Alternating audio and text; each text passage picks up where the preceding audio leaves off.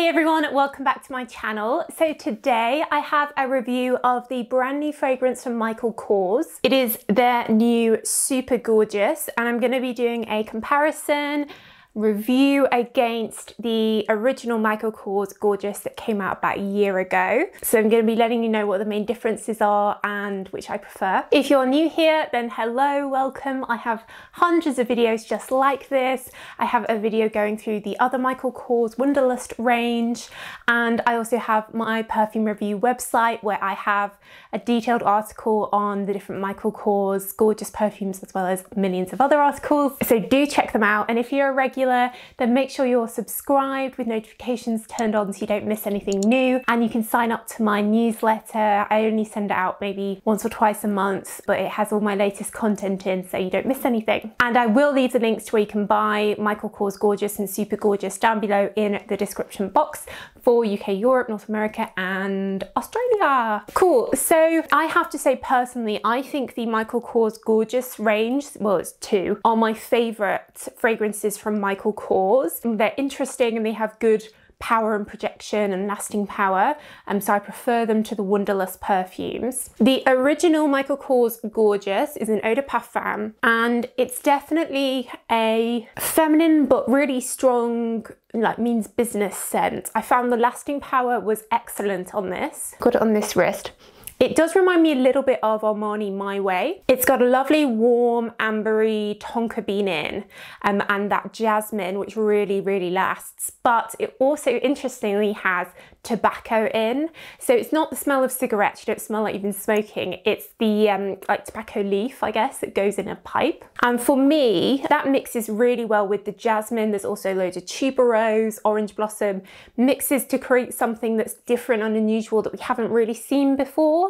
And that's why I like it, because I feel like they've put a lot of thought into this and created something that is new, a new smell. And it adds an element of mystery, sophistication, the nighttime, a little bit of sexiness to what is essentially a floral scent, floral woody. I'd say this is great for the daytime. If you want a daytime scent that has projection, you want something you can rely on that's going to last for hours and hours, that other people will smell on you, then I do recommend this. I think you could wear it to the office, just maybe not too many sprays, but you could wear it, you know, out and about shopping and it would last. You could rely on it. So the new Super Gorgeous is an eau de parfum intense, so that means it has even more of the actual fragrance oil in than an eau de parfum. And I've been wearing it today, and it's definitely a strong fragrance. Probably it is a bit stronger than the original. It doesn't have the tuberose in of the original, and the tuberose is pretty prominent in the original. So for me, this one doesn't really smell like Armani My Way because it doesn't have the tuberose.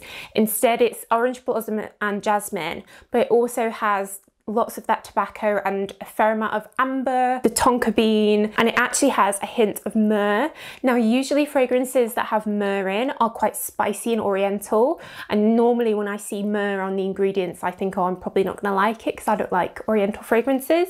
But this isn't spicy. It doesn't feel oriental to me at all. It feels woody. It's that tobacco, woody floral, but just way more serious and sexier than the original Michael Kors Gorgeous. So it does feel like perhaps this is more of an evening scent, but I think daytime, you know, in the winter months, this could work. But what I would do is maybe wear the original during the day and then layer this on top for the evening. It's definitely interesting. It's definitely a good date night scent. You know, we've got Valentine's Day coming up. It's definitely like unforgettable. I think this could become your signature scent because it's so strong. I definitely like it. I really enjoyed wearing it. And you know how rare it is these days to get a perfume that does actually last. So these two are both definitely Soki approved. If you don't like tuberose, then go for the Super Gorgeous. If you want a good floral that's a bit modern and edgy, the original Gorgeous. And for like a really sexy nighttime one that isn't sweet and that isn't spicy, which is rare for nighttime scents. Super gorgeous. So yeah, definitely Soki approved.